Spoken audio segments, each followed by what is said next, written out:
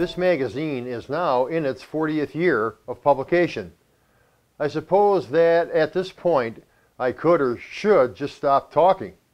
Referee has done its talking through its pages. The words and the graphics we have selected and presented over the years are the record of our accomplishment and of our shortcoming. Only readers like you can fairly judge our body of work. That we have been continuously publishing for 471 months is a testament to our readers. In the beginning was the Word, and that word was referee. It was April 1975. It was a simple idea: create a magazine for sports officials. Within a few months, another simple idea: create a national association of sports officials, cutting across sports and levels. Provide to members a range of benefits to make their officiating more fulfilling, secure, and safe. These two simple ideas have borne such far-reaching consequences. Referee Magazine and the National Association of Sports Officials, known as NASO, have helped all in officiating feel in touch, in sync, and included. At a milestone such as this, please allow me to briefly reminisce. 2 nights ago, my wife and I took Mary Law to dinner. Mary is the widow of Bill Law, who was one of the founding shareholders of Referee. Bill died in 2003. I had met Bill when I was a college economics undergraduate in the early 70s. We stayed in touch as I went to graduate school and then into the workforce. After 3 years in big corporate America, I decided I wanted a different experience. I wanted to start a magazine for sports officials. Officiating had been in the Mano household my entire life, so that primed my pump. One night, shortly after I left my corporate job, I was speaking with Bill on the phone. He asked me what I planned to do next. I somewhat quietly said I intended to start a magazine for sports officials.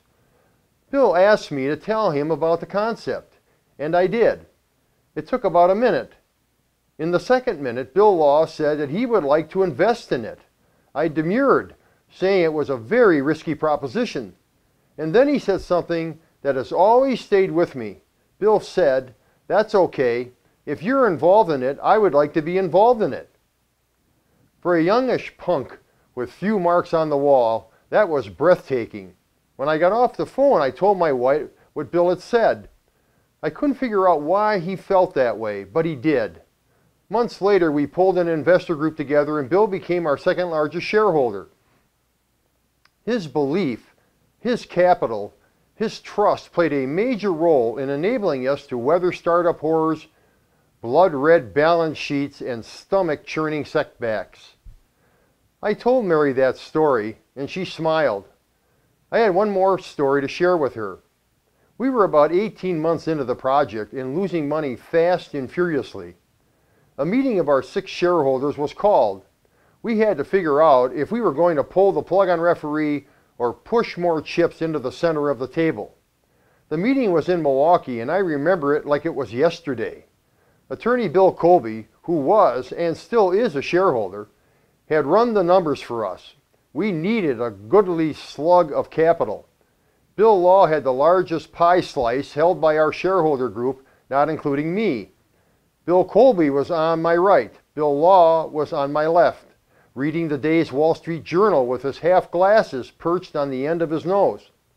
Colby informs Law that if we are to move forward, and if he intends to protect his proportionate share, he would have to put in large numbers of dollars.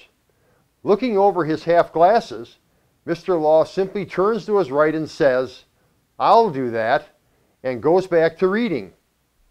Mary looked at me across our dinner table with a slight smile and a knowing nod. "That sounds like Bill," she said. We had breathing room. We survived. I wish he had to see what he helped create for all of us. Thank you.